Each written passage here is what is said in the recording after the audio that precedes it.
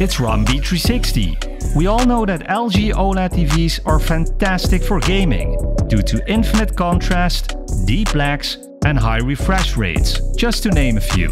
They have all the bells and whistles that modern consoles support.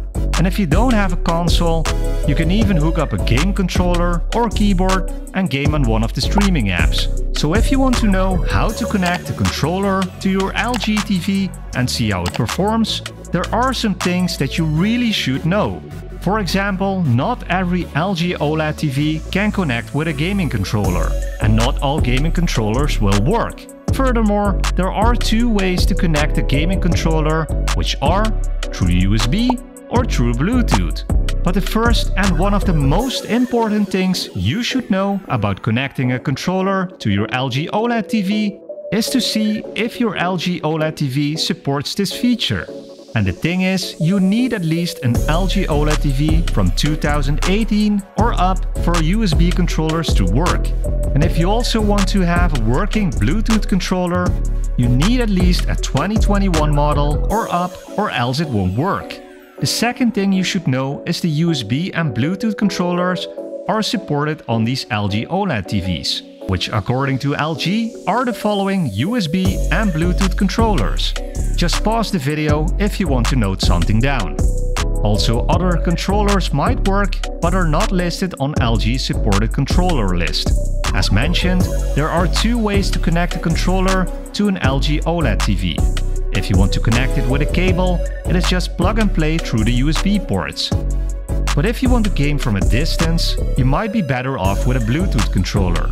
Just turn on your LG OLED TV and your controller, set the controller into pairing mode, then go to settings on the remote, then in the LG OLED TV's menu, go to general, then to devices, and then to external devices.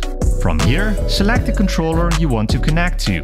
Wait for a few seconds as the controller should connect to your LG OLED TV. As you can see here, you see a confirmation that it is connected and how much controllers you have connected.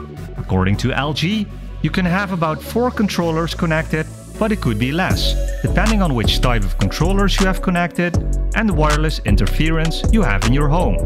Speaking of, if you're having issues on connecting a controller, you should know the following things. Connecting multiple Bluetooth devices may result in a poor connection or operation.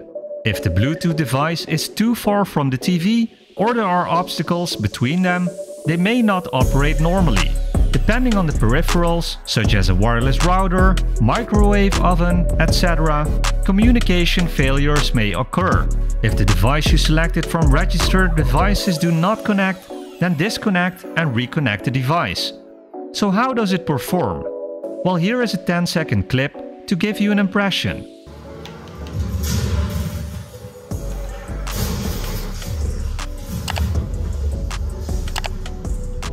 When a controller you've connected before is turned on, it automatically connects to your TV.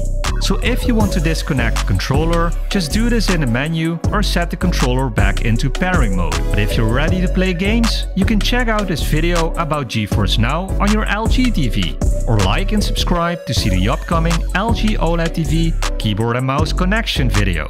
Thanks for watching, see you on the next video.